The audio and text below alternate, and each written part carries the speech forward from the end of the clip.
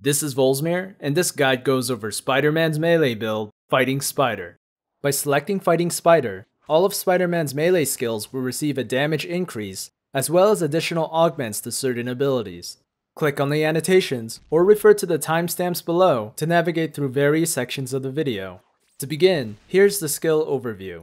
The Fighting Spider build is a cooldown-based skill rotation with one auto-attack Spirit Spender and one on-demand dot layer. The rest of Spider-Man's skills are powerful hard-hitting moves that go into cooldown when activated.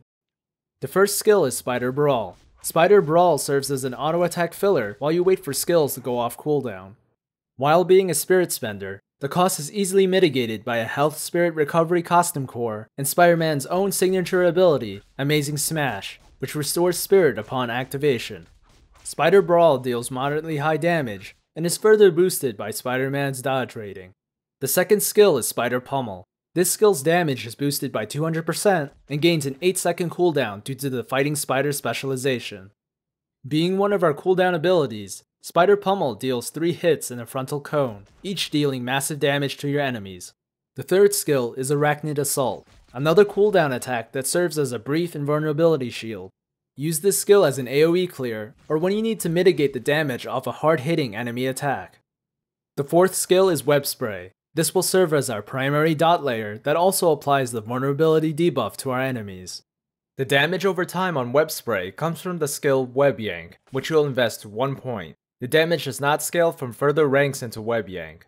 You want to tag your enemies first with Web Spray, debuffing them before firing off your attacks. The fifth skill is Acrobatic Attack. Acrobatic Attack is one of 3 dash-type movement skills available to Spider-Man. I chose Acrobatic Attack for its minimal ending animation, allowing for quick movement across the map and over enemies with each use.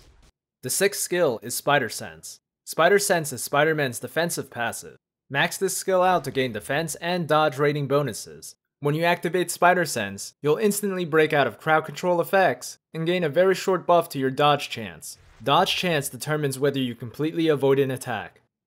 The seventh skill is Leaping Assault. This attack always deals a critical hit, making it one of Spider-Man's most damaging attacks. Leaping Assault is on an 8-second cooldown, which aligns itself with Spider Pummel, so be sure to use them off cooldown whenever possible. The 8th active skill is Amazing Smash, Spider-Man's signature move. Not only does this deal tremendous amounts of damage in an area, but it pulls in enemies into your melee range while applying a deadly dot layer. Amazing Smash also has the added benefit of restoring 50% of Spider-Man's total spirit. Time this skill with your costume core to manage your spirit levels. The Fighting Spider rotation is relatively straightforward, as you first engage with Web Spray, debuffing your enemies with vulnerability. Then activate Spider Pummel and Arachnid Assault for your melee spike. Follow up with Leaping Assault and Amazing Smash for the AoE spike and dot layer. Repeat this cycle until the enemy's down. Don't forget to restore your spirit with your costume core and Amazing Smash. For multiple enemies, you could start with Amazing Smash to pull them in, and then use Web Spray to apply the vulnerability debuff.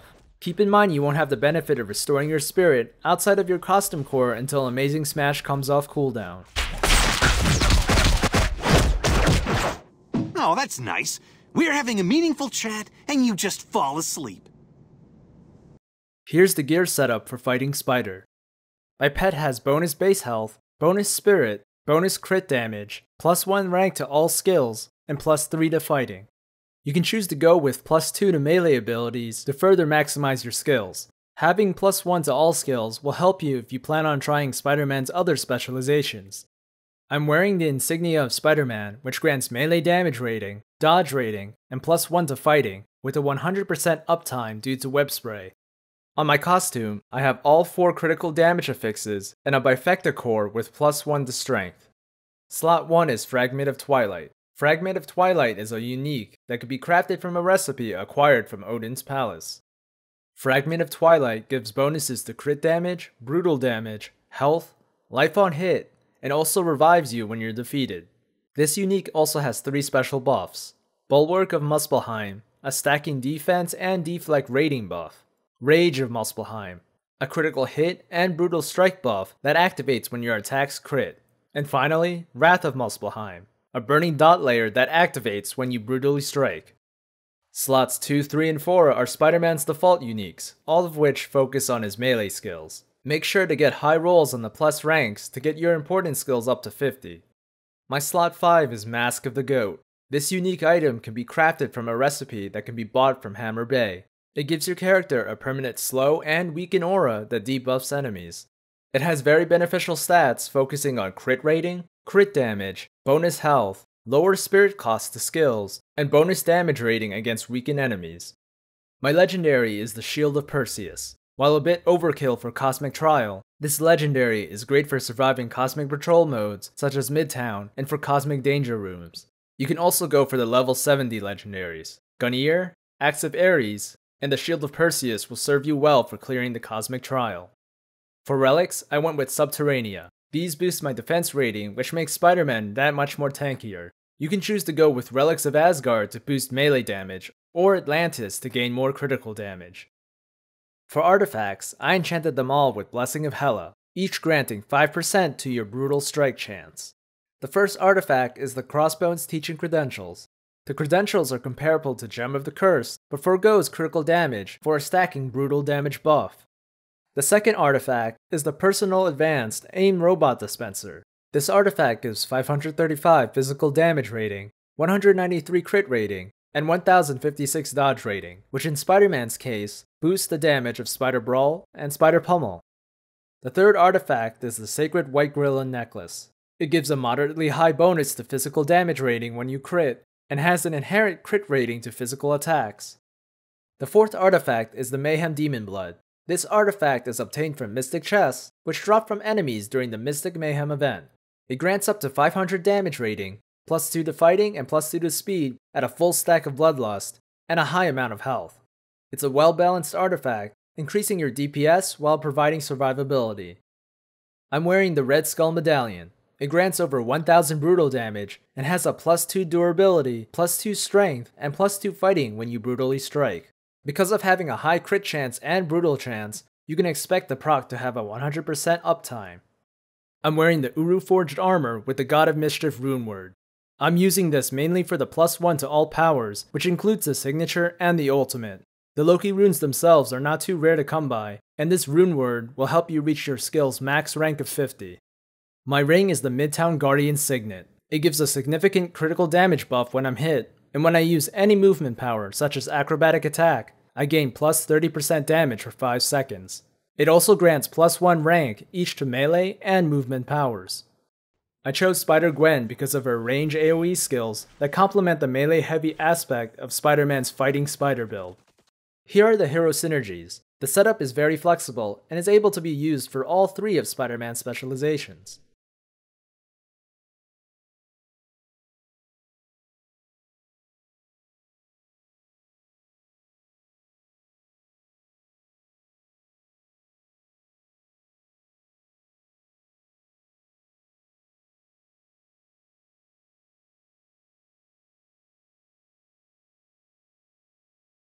Here's the Omega setup for Spider-Man. Starting with Human Augmentation. The Elixir of Immortality is optional, and should be reserved for last after spending your points on more important Omegas. The Elixir acts as an automatic revive when you die. The next time you're facing multiple bosses, or you get yourself into trouble, you can fight a bit recklessly knowing that you have a safety net. The most important Omega on this page is the Goblin Formula. It gives a total of plus 5 fighting, and has a slim proc chance of gaining 5% Brutal Strike, 5% Brutal Damage, and plus 5 Strength. Another recommended Omega is the Reaver program. At max rank, it gives plus 10% base physical damage to all your attacks. Moving on to the next page, Psionics. You want to pick up the Focus Strength of Grom. The loss of movement speed and spirit are trivialized, especially because of Spider-Man's innate speed buff and spirit recovery. The plus 7 strength will raise the damage of all of Spider-Man's attacks while lowering their spirit costs.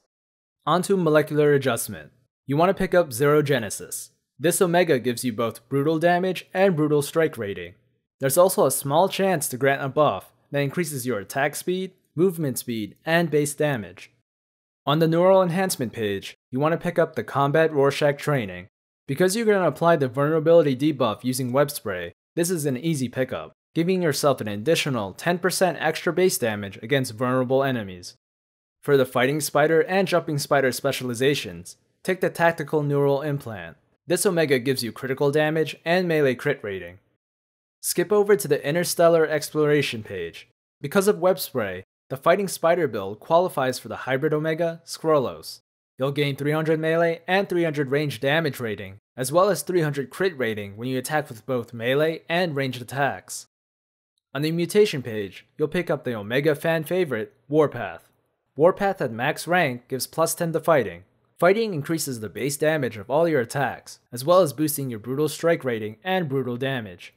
Pick up Frenzy to give yourself 600 crit damage when you attack with melee skills. And finally, Nanotechnology. You first want to pick up Spin Tech.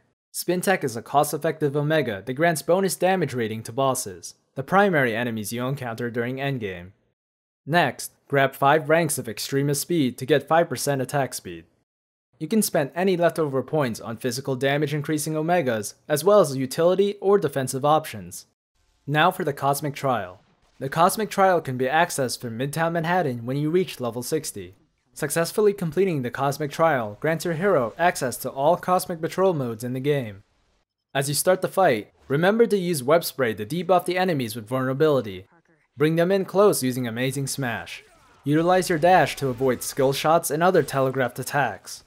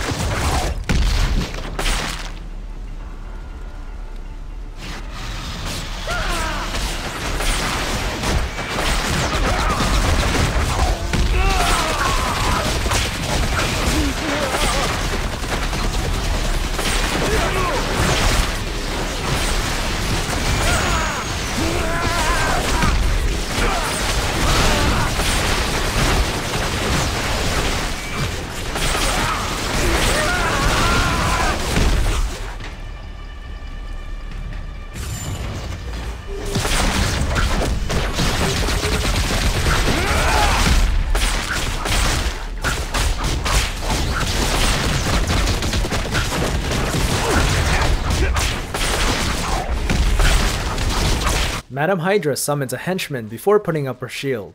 Before you can resume the attack, you need to take down the henchman.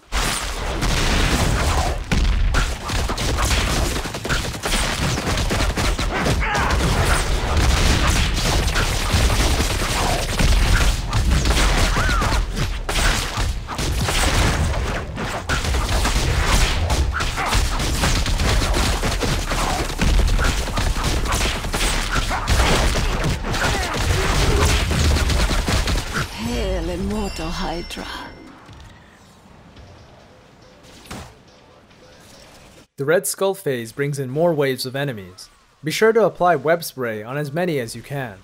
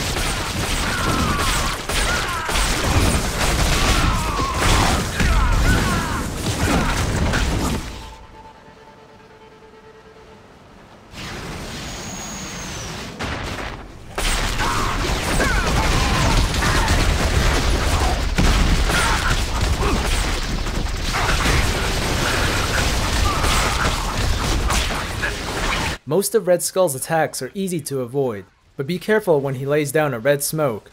This smoke deals high damage over time, and will kill you if you stand in it for too long. Once Red Skull has reached 66% health, he'll put up his shield. At the same time, a Sentinel will spawn. You need to destroy the Sentinel before the shield goes away. Watch out for Sentinel's stomp attack. It deals massive damage and could one-shot you if you're not at full health. Once the Sentinel is down, rush down Red Skull and use your ultimate. You have until he reaches 33% health before he shields up again and resummons the Sentinel. If you're fast enough, you can down Red Skull before he ever gets the chance. I will have my revenge, for the Red Skull shall always return. In review, Spider-Man is a great hero for new players trying out Marvel heroes. He's a fast attacker, has 3 specializations, and has decent survivability for endgame content. Bad guys look lonely.